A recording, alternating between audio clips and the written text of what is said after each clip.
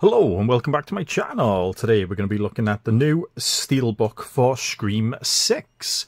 So this is a bit late from Xavi. I'm not really going to complain. No, it's better late than never. To be honest, they never cancelled it. So yeah, I'm sure this came out like a couple of weeks ago. It is, but yeah, I've been itching to watch it again.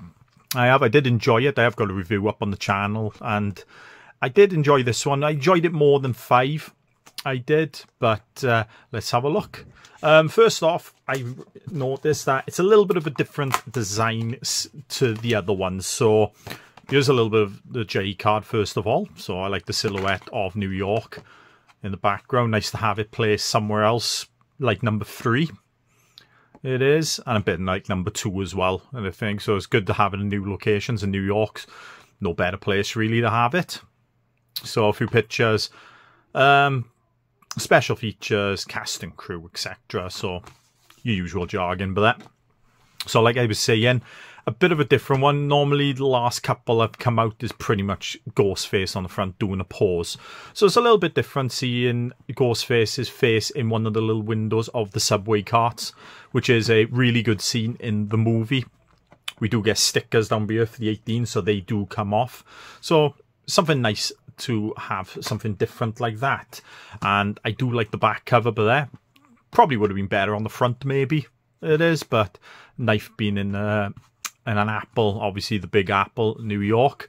We have Scream 6 but there, and I do like the V and the 1 being a thing. They missed an opportunity in the last one, but just calling it Scream 5, and they could have had the V in red as well. So a little bit of missed opportunity there. It is, but no, very nice gloss cover. I do like the little marks on the glass, but there it is, all the scuff marks and some scrapes. So yeah, very nice Paramount and that logo, but there. And then we have a look on the inside. Scream 4K, which is just black, and the Blu-ray, which houses all the special features and that, it is blue. And then we have Ghostface with the backdrop of New York. So nice inside cover. And a nice Steelbook overall. So kind of all going to kind of look out the place, because I have seen designs for the new Scream 3 they're going to be on, and it's red. So it's kind of, all the rest are kind of black, to be honest, or grey. So it's kind of going to look a bit out the place, but oh well, maybe one day they'll have a massive collection come out like they have recently with other franchises. So I would look forward to that.